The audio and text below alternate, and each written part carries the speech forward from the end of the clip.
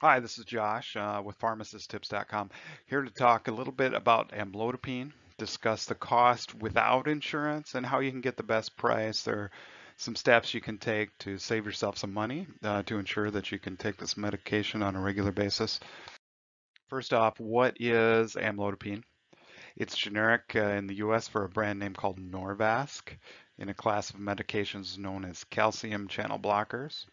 It's used to treat high blood pressure and obviously to have the benefit to reduce your risk of heart attack and stroke, other cardiovascular issues. It needs to be taken daily on a daily basis to give you that benefit and that protection. It's available in 2.5, 5, and 10 milligram tablets. Without insurance, cash prices usually range $20 to $60 a month.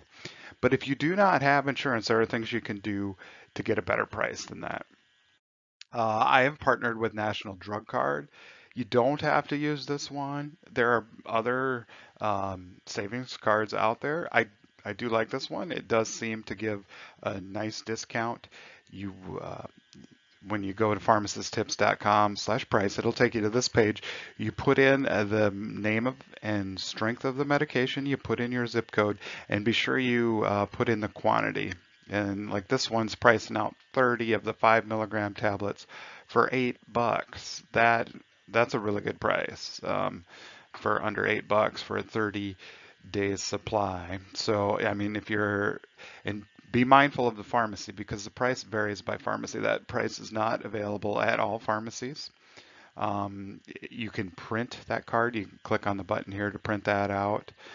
Or you can go to pharmacisttips.com/print, or you can simply pick a screen capture this page. Just snap a screen capture of this page on your phone. You can take this into the pharmacy, show them, and they can put it on your file, and then you would get that discount from this discount card.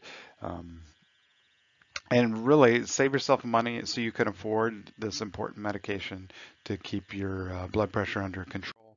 Remember, do your homework. There are lots of discount cards out there. They're very confusing. Don't come into the pharmacy with a pile of discount cards asking them to try the cheapest one. Do your homework. Find out. With the internet, you can find out which one will give you the best price. Remember, it varies by the card and the pharmacy.